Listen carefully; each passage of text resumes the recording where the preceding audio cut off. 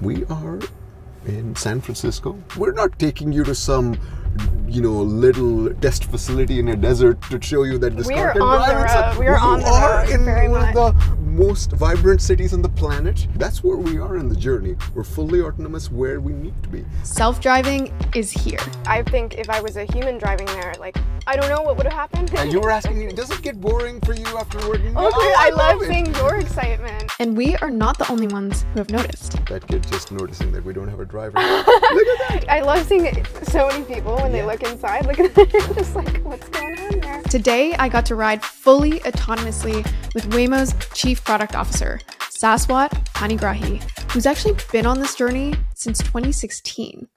We discuss so much, including the 5 levels of autonomy. Fully autonomous, as you can see, nobody in the front seat, no expectation of a human to take over.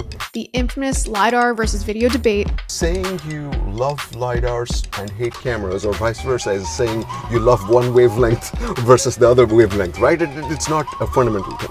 Regulation, user experience, the role of AI in all this, but especially the question, if autonomy is truly here, now what?